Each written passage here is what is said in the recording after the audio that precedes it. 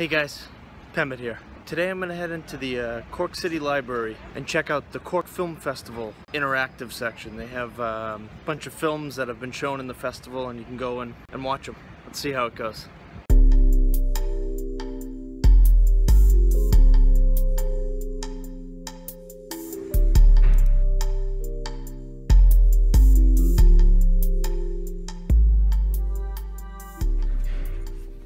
So that was a fantastic experience.